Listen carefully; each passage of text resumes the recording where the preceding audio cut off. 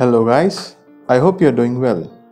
In this video, we are going to learn how to connect Wi-Fi on your Android TV or Smart TV.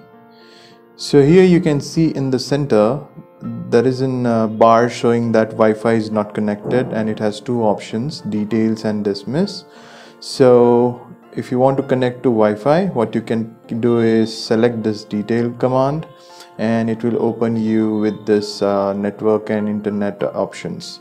If this bar is not appearing, what you can do is you can go to this gear icon here at the top, and here just select it, and under here you will have this option network and internet.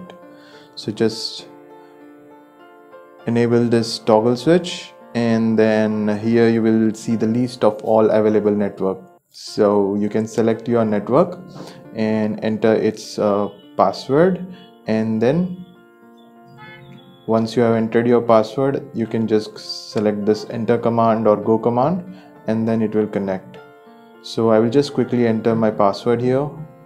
So I have entered my password and it is now connecting, and once it is connected, it will say connected successfully.